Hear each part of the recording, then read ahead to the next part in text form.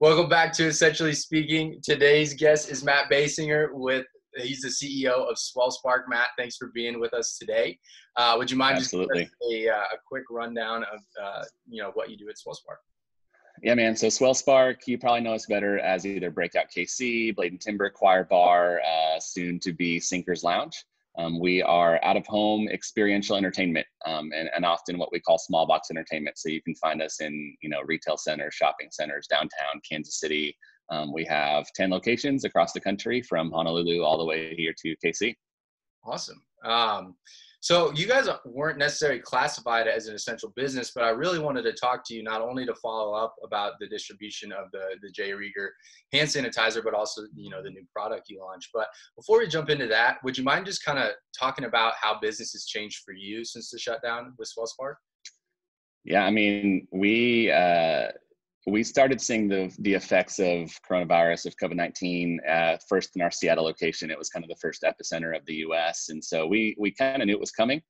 We knew it was serious, I think, early on. But as of, I think, March 13th or 14th, we have been shut down at all of our locations across the country.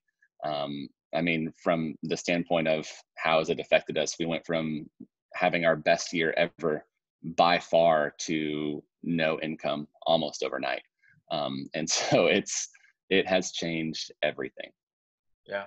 Well, I know that you unfortunately had to let some people go. I had a couple really good friends caught up in that. But I did hear great things about how you handled that whole process. So props to you for, doing that with grace and, with sincerity, looking out for your people. How'd that process go for you? And obviously no one wants to be in that situation, but no, it's the worst thing ever. And really, there was a group of probably 10 different Kansas City business owners, and Andy Rieger and myself were on that call. And it's funny because initially we were all talking, hey, we're going to do everything we can. We're going to get through this. We're going to keep all of our employees. We have to, this is for Kansas City. And then in short, the reality of the situation sets in where you start to see what payroll is. You start to see what we can afford, what we can't afford. And then you start to really run the numbers of wanting to make sure there's something to come back to. Right. And so at the end of the day, it probably sounds pretty counterintuitive, but our hope is to come back. That doesn't seem counterintuitive. That's very intuitive, right? But making the decisions and making the cuts early enough so that we had something to come back to was really the decision that we had to arrive to. And that includes myself. And we took every single person in our company off of payroll. Outside of 2 essential people who are looking after our buildings, making sure the stuff isn't getting broken into, and that's not myself. But we had to let go of about 240 people company-wide. And there were, there's a lot of tears, it's embarrassing in a lot of ways, but at the end of the day, when we look at the numbers of how many folks across the country had to make those decisions, not to say that makes it any better, but this was something that just hit all of us, I think, a lot harder than anyone could have anticipated or have ever planned for. Yeah. So outside of, operations changing, pretty drastically, having to, let a ton of people go, you've recently kind of shifted focus, with what you're doing with Swell. The first, pivot being the distribution of the J. Rieger hand sanitizer. I guess, how did that partnership come into place? Kansas City has an incredible small business community, and I think we're going to come out of this even better in many ways than having gone into it, because I think we've realized how important the Kansas City small business community is for our city at large. But before, we're so appreciative of what the government is doing in many ways to try to help small businesses. But in the meantime, we were left to help ourselves. With Rieger starting the production of hand sanitizer, to completely pivot to the point that you're having to go and make all this stuff as well as sell it, dispense it, get it to the general public is a really challenging thing to do. And so fortunately, Andy and I, we go back, quite some time. We both started our businesses around the same time, and we were able to have just some really frank conversations where I said, hey, Andy, we're really good at setting appointments. We're really good at general communication with the public. It's something we've been doing for a long time. What if you focused on making the sanitizer, focusing on the large accounts, obviously, and would you be willing to let us take this off of your plate? And I think once we were able to kind of eloquently show how we could do it really well and how we could kind of over communicate with folks, and that we had some people who were on board and on mission with trying to help Kansas City. He and I guess the entire company, the folks at Rieger, allowed us the opportunity to help serve with that. And I think pretty immediately we saw that it was just a really good, a good setting. You know, we were able to set up we went from people waiting for a couple hours to get a bottle of hand sanitizer to, I think we're helping customers, I think once every 10.8 seconds. I did the math. And so we've really been able to create this, I think, pretty streamlined process to make sure that people who have needs are able to get those needs, not just the folks in hospitals and government agencies and some of the essential workers, but also just people who need this for life at home. Yeah. And so it's really an honor and a privilege to be able to serve alongside Rieger in this capacity, but also to help the general public in a way that wasn't what we anticipated or planned on doing. But I think at the end of the day, you know, times like these are situations where everyone can step up in the ways that they can step up. And this happened to be one way that we saw that we could serve and help pretty immediately. Yeah. Well, props to you for recognizing that need so quickly. I know, you know, when I talked to Andy, he said people were lining up a couple of hours even before they opened up to distribute that. So again, thanks for, you know, pitching in and recognizing that need very quickly. I know the community appreciates that, the streamlined process.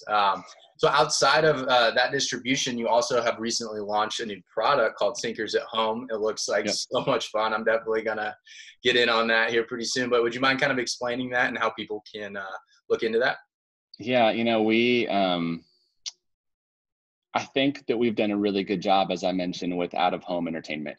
I think there are numerous people in and around Kansas City who have hopefully had a blast at Breakout KC or at Blade and Timber or Choir Bar. And what we really are about at Swell Spark is gathering people for shared experiences and making it easy to have fun.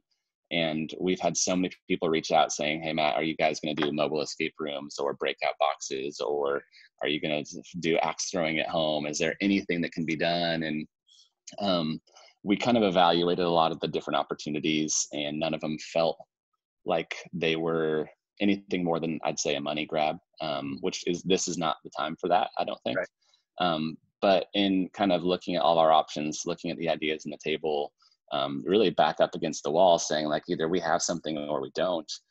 This idea of an at-home mini golf course that you can play with the folks that you're, you know, at your house with, or the fact that you can do it through a Zoom chat or a FaceTime call or something like this, right, where like literally I could be playing you right now. Yeah. And I think the more we thought about it, like, you know, I think of my dad or I think of my brother, and I love them to death, right? But we're just not the type of people who are going to sit here and look at each other, you know, on a Zoom call and just talk. Yeah. Whereas if we had something to do in addition to speaking, I think that we're far more likely to have an hour or two long conversation. Right. And this, as we realized, this provided that opportunity. And so, yeah, Sinkers at Home, you know, I don't know if this is a 10-year project or a 4-week project or what it is, but I can tell you it's really, really fun.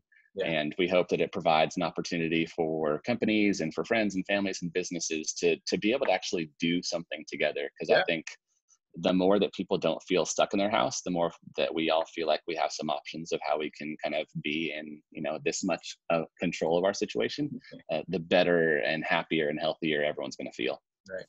I totally agree. And, you know, I've been catching up with a lot of friends over Zoom, and, you know, after the first couple of weeks, it's like, you know, how much more can we really just sit behind a computer and talk? You know, you definitely want to do something active. And I think this is a great, great way to do that. And I know that a lot of people are going to be very interested in buying that. So I'll include the link below. I appreciate it. Yeah. Anything else you'd like to close with? Any resources or anything we can do to help you out at the moment, Matt?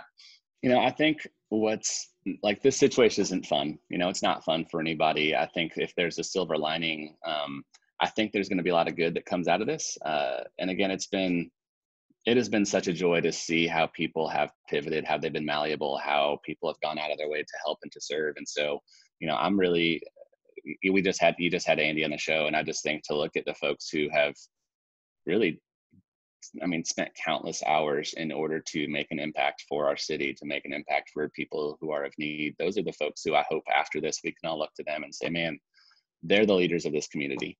And if we're associated with that in any capacity, then it's an honor to be so. But I think more importantly than that,